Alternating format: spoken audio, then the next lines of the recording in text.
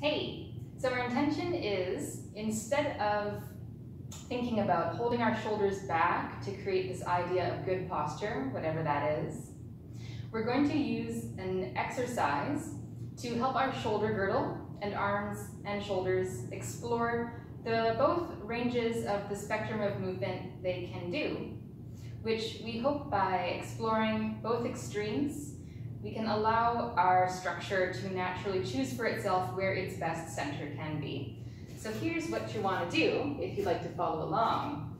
We're going to think about the shoulder girdle, so the clavicle in the front and the scapula in the back, and then where the arm fits into that. We're going to call that the shoulder girdle. And let's first take the whole shoulder girdle back on the rib cage. Keep your sternum level with the walls. Don't let yourself tip back. So we're just feeling pure retraction of the scapulae on the rib cage with the collarbones widening as they come along for the ride. And just see how much movement you possess here. It shouldn't be a shit ton. And then if you go the other way, let your arms come along for the ride and just let your shoulder blades slide forwards on your rib cage. This is our protraction. Shoulder girdle moving forwards. If you see the tips of your shoulders coming up to your nose in your peripheral vision, you have elevated your shoulder blades. That's not what we're after. Just really pure forwards glide of those shoulder girdles. Again, without any sort of pulling with the arms, just let them dangle from the sockets.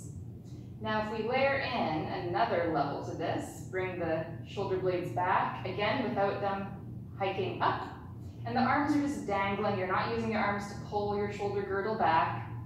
When you get to your full range here, you should feel like some opening in the front and a bit of compression in the back here between the shoulder blades.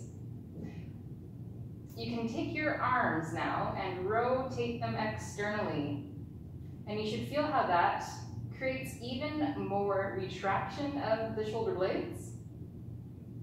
Opens up the muscles on the front of your chest, giving them a little bit of eccentric load.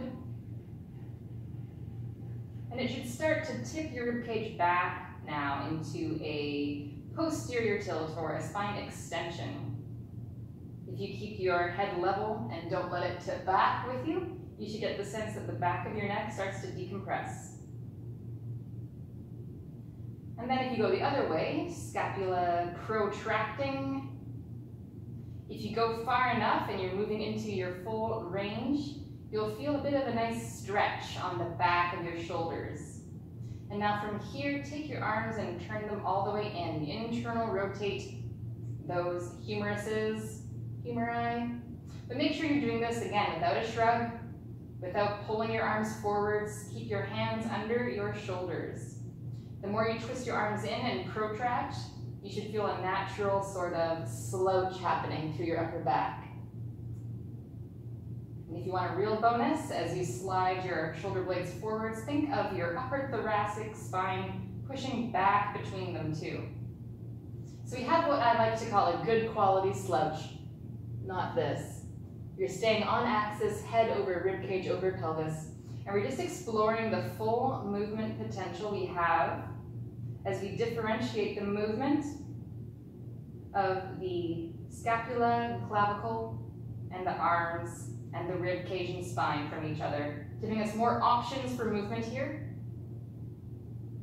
And by exploring both extremes of that spectrum of movement that our shoulder girdle and our arms should be able to do, hopefully, our really clever bodies will find a natural sense of center in between those, and we won't even have to stand up straight.